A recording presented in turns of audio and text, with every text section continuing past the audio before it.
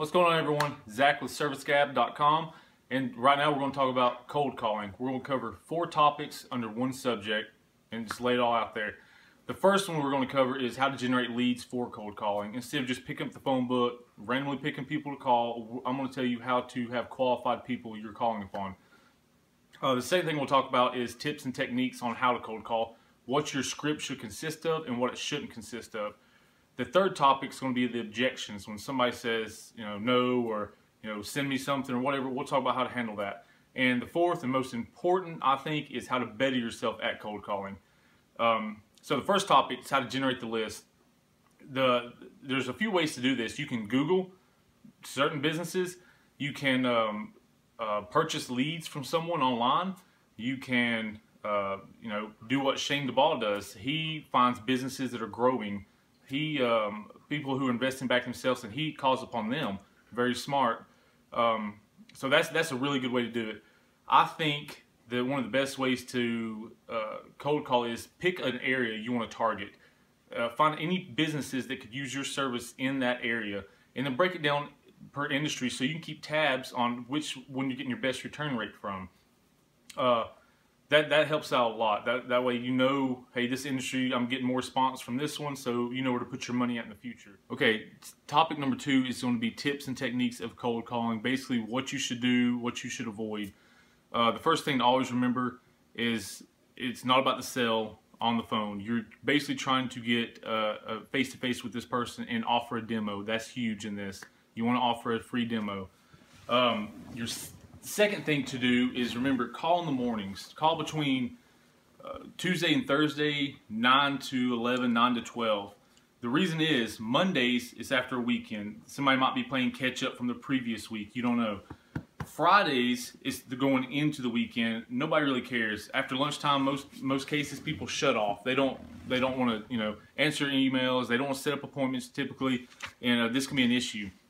So times you really want to call are Tuesday through Thursday. About 9 to 12 is that's when our peak times to call is. We do make calls in the afternoon, but we typically try to do them first thing in the mornings for that reason, to catch the people on top of their game. It's very, very important to smile when you're making these calls. Don't sound like a drone. Don't carry on. Don't sound like you've been rejected 20 times before. Just, smile. If you have to make 5 to 10 calls and you get all no's, step back, take a 10, 15-minute break, and then go back at it.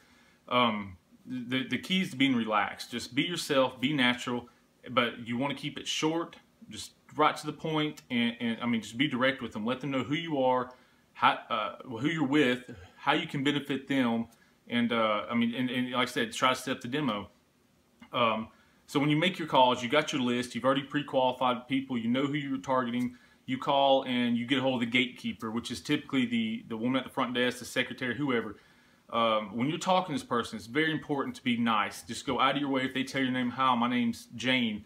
Jane, it's great, talking to you today. Is there any way you could help me with something?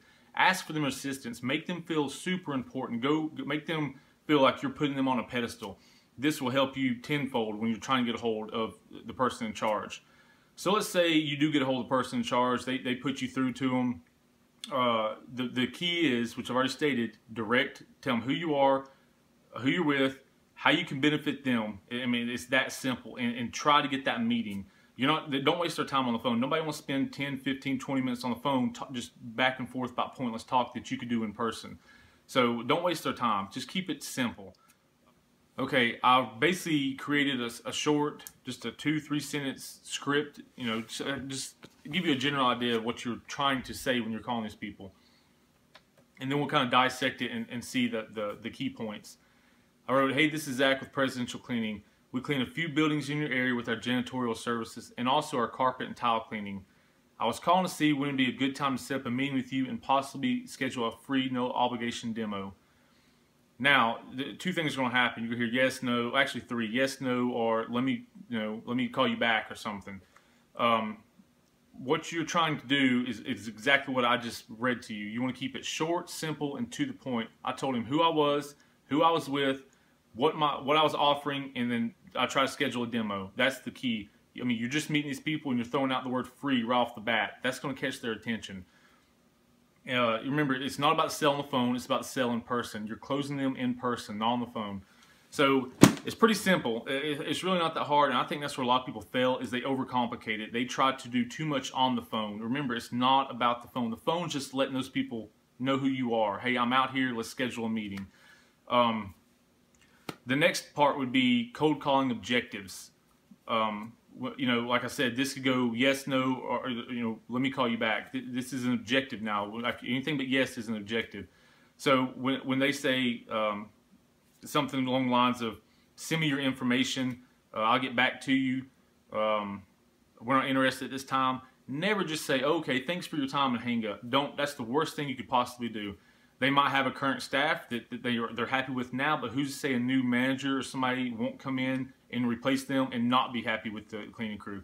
So you always want to be on point, always want to be on contact. Don't overdo it. I'm not talking about calling the person 4 times a day, 2 emails a day, and the next thing you know, you're sitting outside the driveway of their house. That's not what you want to do at all. Keep it professional, people. So what you want to do is, yeah, sure, let me send you my information, but I'll follow back up in a couple days with you, see if you look at, you know, if you have any questions or anything like that. If they say something along the lines of, I'll have to talk to my boss, so you don't get a hold of the shot call, you get a hold of an assistant or something. They're like, yeah, you know, let me get this information to my boss, and we'll talk to him. Say, awesome. If you could connect me to his voicemail, I'll leave him just a quick message of who I am, so he can expect this kind of stuff.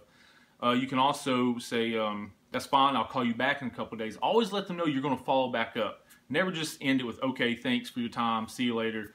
You know, nothing like that. So stay positive. You're going to hear no more times than you're going to hear yes every single time. So you want to just, that one yes could be worth it though. So keep pushing, keep pushing, keep pushing. That's pretty much it. Okay, finally, let's talk about some key points of cold calling.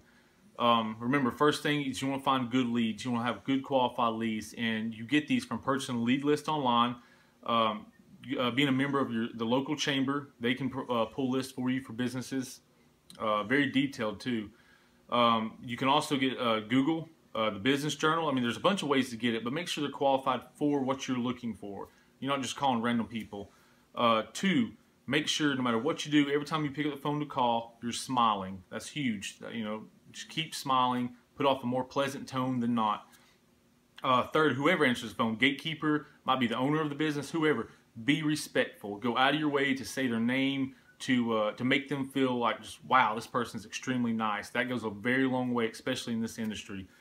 And also, you want to make sure, the next point is make sure you are making these calls at prime times, Tuesday through Thursdays, 9 to 12 typically, sometimes in the afternoon, depending on what business you're calling. But I find early mornings, Tuesday through Thursday works best for us.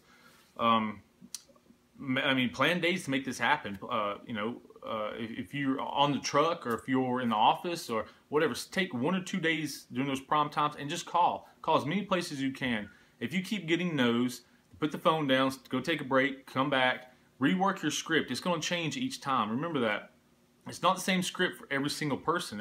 You know, they might throw something different at you. You got to be ready. So practice a few different scripts so you have them all. And that's pretty much it. I mean, we'll go into more on our next videos on how to sell in person. How, you know, we walk in places and sell. We'll do videos on that. So lots more coming. If you have any questions, just send me an email at zach@servicegab.com. But until next time, thanks.